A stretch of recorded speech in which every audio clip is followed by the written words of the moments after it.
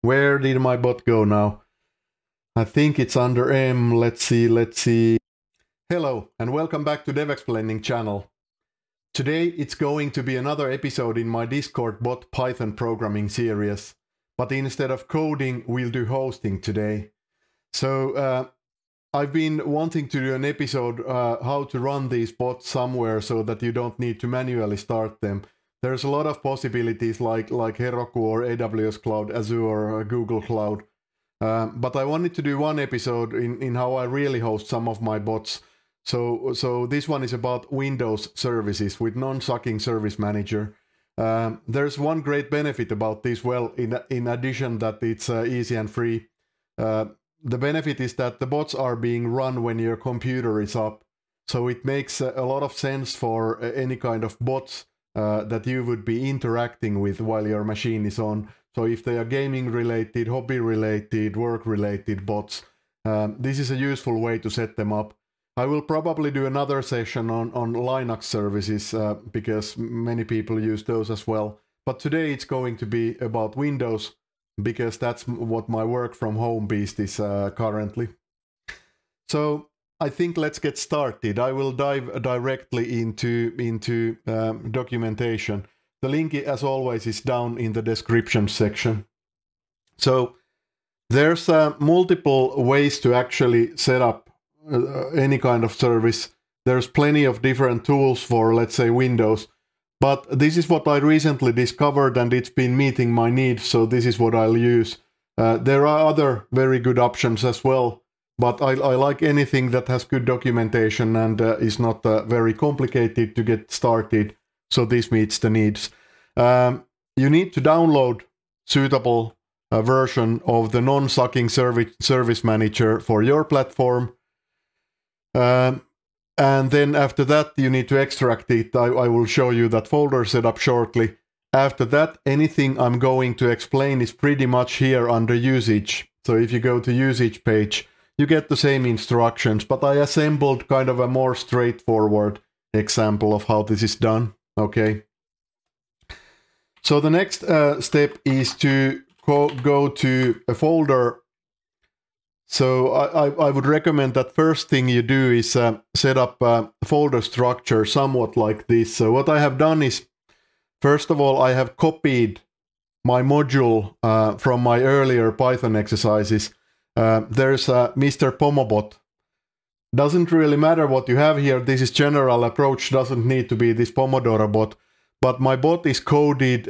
It's defined as a module, a nice module. So I'm able to run it from command line by just saying Python module run this one. Okay. Second thing, I downloaded the NSSM and then I have extracted and under 64-bit folder. Well, I can show you. When you extract it, you get a folder structure, there's source code, there's 32-bit version, and modern machines typically benefit from 64-bit version. So I have copied that one here, because with NSSM, when you register the service, this X becomes kind of a part of the service, so you shouldn't be moving it. That's why I have it in the same folder. Now that I have basic setup done, I can actually delete this. And this part, I don't need the zip or the folder anymore. I have an extra DB file that's created by the current version of Pomobot, but essentials are here. So we have the code and then we have the non-sucking service manager here, okay?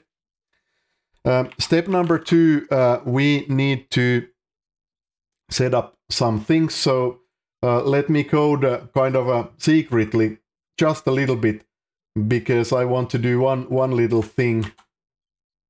Just a second. What I'm doing is I'm setting the environment variable called bot token.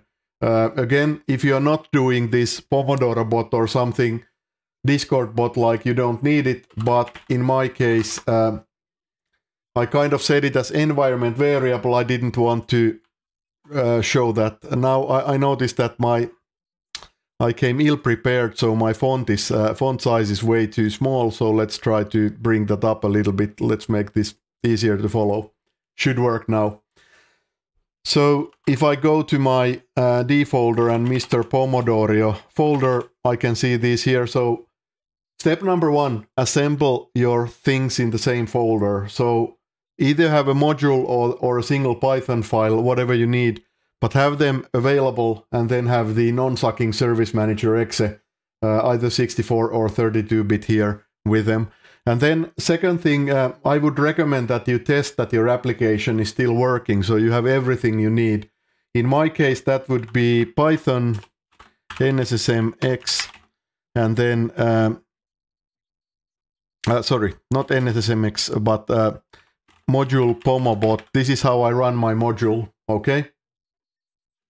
So I want to make sure that I've got everything here, application is working, and this is what I should be seeing. So in my case, this checks out, I know it works. Second thing, probably good idea to be aware which Python you are running. So in my case, I'm going to be using from C drive. I have few Pythons there, but I'm going to be using from C Python 31, and from there I can find Python X. So this is actually what I'm using for running things. So just make a note where your Python is installed. If you have multiple ones, just choose one. We need to know it when we register this as a service. Okay, so now pretty much everything I need is assembled. So now it's actually time to have fun. So last part, register this as a service. First things first, I need to swap to my second monitor, because very important point, on most Windows systems you are probably not running as a kind of extended permissions user all the time, like I'm not. It's a bad habit. So in this case, to register a service, I actually need to elevate my permissions, and the easiest way to do that is simply to run the command prompt as an admin. You will get a notification if you try to do this without. You will get a notification that you need elevated permissions. So I'm going to go to my folder once more. Yep, it's here. So now we are ready to start installing this, and I will actually include these spells in my Pomodoro bot GitHub. So I will create a specific folder called tools, and I will put like a bash script with these commands there. But of course you can just, this is in huge font, so feel free to just kind of pause the video and copy paste from here if you want to try something similar. But I have opened the command prompt with admin access. So second, next thing to do is I'm going to run this non-sucking service manager install Mr. Pomodoro. Well, I want to actually show you two things. So there is option 1, which is graphical install, something like this.